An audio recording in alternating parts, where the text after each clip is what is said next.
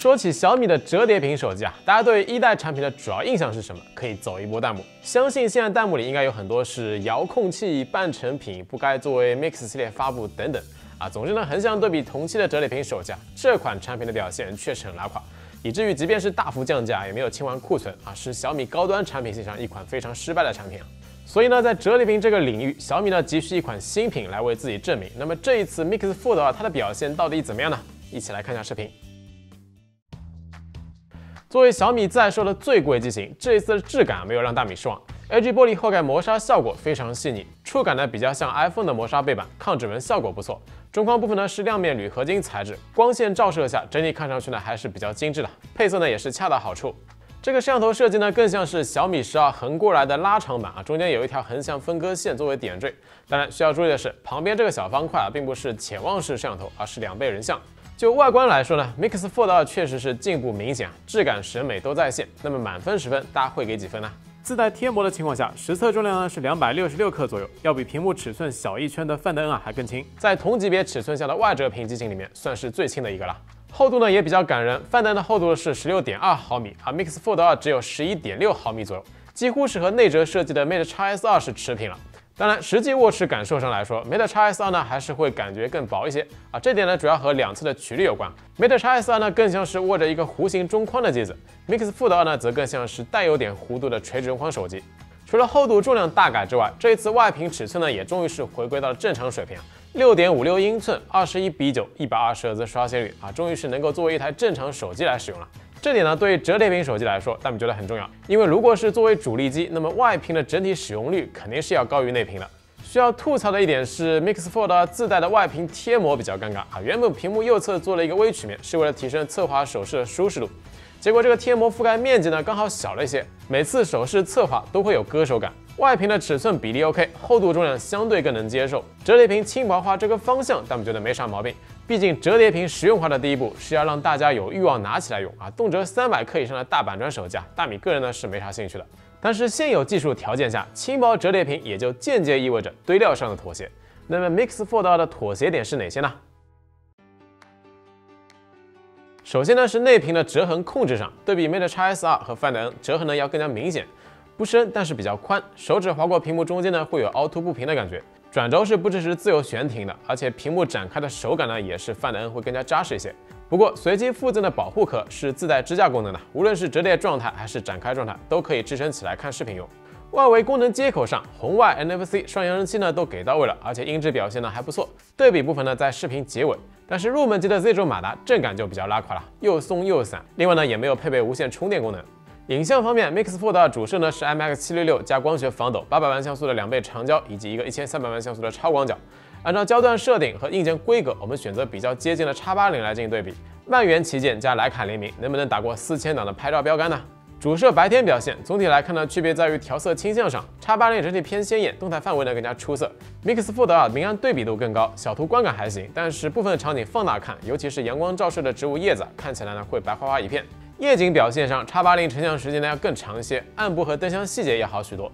Mix Fold 2自动夜景算法介入啊不是太稳定，有时候高光会压不下来。虽然说暗部噪点呢控制还行，但是整个画面涂抹感比较严重。对于这颗 IMX766来说，算法调试优化这块明显是不太到位的。切到2倍镜头之后 ，Mix Fold 2的解析力明显落后，感觉这个800万像素的2倍长焦啊，还不如大底主摄的数码裁切。而且长焦的 HDR 算法呢也是不太到位，拍摄一些有灯箱的样张时也容易出现局部过曝。超广角方面 ，X80呢因为支持自动对焦，细节表现呢依然要更加出色。到了夜景环节，差距呢就被进一步拉大了。Mix Fold 2的超广角涂抹算法差不多是把路面的一些细节都给涂抹没了。虽然说 Mix Fold 2主摄规格不算差啊，不过对比 X80，无论是主摄还是2颗副摄的表现，差距呢还是挺明显的啊。对于这台机子的拍照表现，只能说这真不莱卡。目前来看，今年小米影像拍照上的精华可能就只在12S Ultra 上了。内外屏都搭载了三星 E5 屏幕，实测数据我们简单过一遍。内屏6个区块平均分值亮度呢是1044尼特，白底色温呢是6984K， 外屏呢是998尼特，白底色温呢是7069K。色准方面，标准模式下，内屏平均 Delta E 呢是 1.1， 外屏平均 Delta E 呢是 1.3， 亮度和色准都没啥毛病。外屏呢因为是6.56英寸，实际文字显示精细度这块呢其实还不错。内钻排折损后呢大概是341 PPI。内屏的 PPI 呢要弱一些，折损后呢大概是294左右，但一般来说折叠屏展开状态下的使用视距通常会比外屏呢远一些，精细度的差距感知不会像常规直屏手机那么明显。因为1.5微棱镜的关系，倾斜45度左右，屏幕会出现局部偏蓝的情况。当然，对比2K 1.5屏幕，可视角度的劣化问题呢要小许多。总之这一次 Mix Fold2折叠状态下日常的使用体验对比上一代是明显提升了，更接近于常规直屏。内外屏的色准、刷新率体验也都保持了较高的一致性。那么在软件层面上，米UI对于大屏的优化进步了多少呢？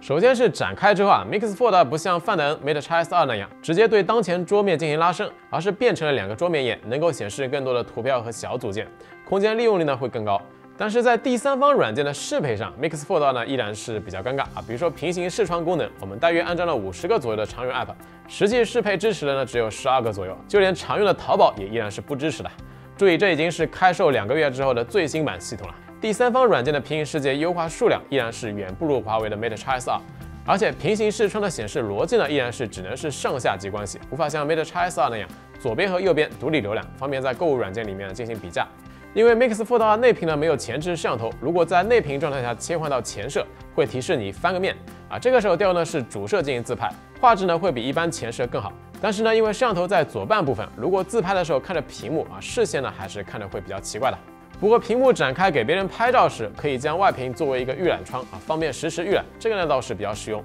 现阶段来说 ，Mix Fold2展开后的大屏相对于常规直屏，最大的优势还是在于部分多媒体影音娱乐场景呢会有更好的体验。比如说阅读小说、看漫画这些场景呢是折叠屏的强项，因为屏幕比例呢更加接近于方形，实际显示的内容就要比竖屏状态更大更爽。另外，在看一些4:3的老视频时，也会有更强的体验。看18:9视频时，画面呢依然要比大多数常规旗舰更大些，但如果是播放21:9的电影时就不如一些常规直屏手机了。优势呢应该是开弹幕不会遮挡视频画面。玩游戏的时候可以设置等比显示或者说填充显示，像吃鸡这类手游选择填充呢就可以拓展上下视野，画面更大，利于瞄准。卡牌类游戏呢也比较适合，比如说炉石传说、斗地主这些。但是 MOBA 类游戏内屏体验就明显不如外屏了，全屏填充，视野呢会很小，画面等比显示在中间，两只手握持的时候呢总感觉是有点不着力，显示在下面的时候难免呢会感觉明显头重脚轻。而且空白区呢并不是黑色填充显示的，无形中也会浪费更多电量建议呢还是折起来玩。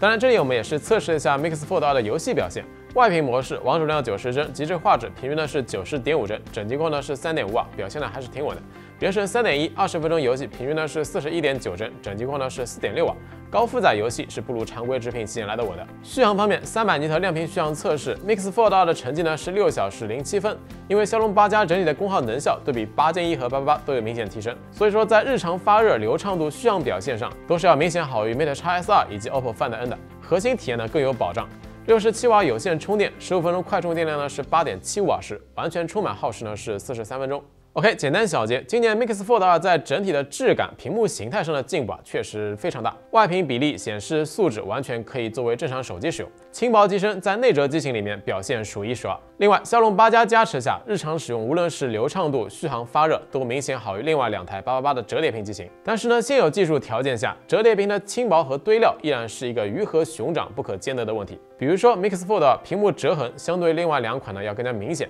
虽然说售价是9000加的机子但是影像表现依然是比较弱的 ，C 轴马达震感拉垮，没有无线充电。另外还有一点呢，就是米UI对这个机子的软件适配力度，我觉得是明显不够的。平行视窗截止到目前为止依然就那么几款。折叠屏手机发展2年多时间硬件上无论是铰链、折痕控制、整机的这个厚度、重量都在进步。但它相对于常规直屏机型最大的优势在哪里？又或者说有没有杀手级应用？目前来看呢，并没有。最大的优势应该就是可以随时随地展开变大屏，提升部分的多媒体影音娱乐体验。但为此，你也要随时随地承受更加厚重的手感即便是像 Mix Fold2这种主打轻薄的折叠屏手机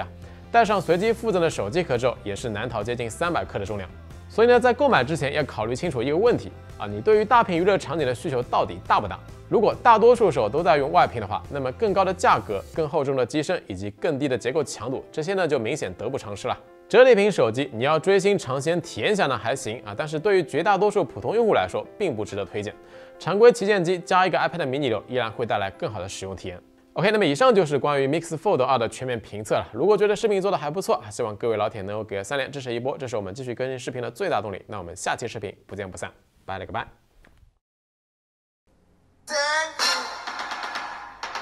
I love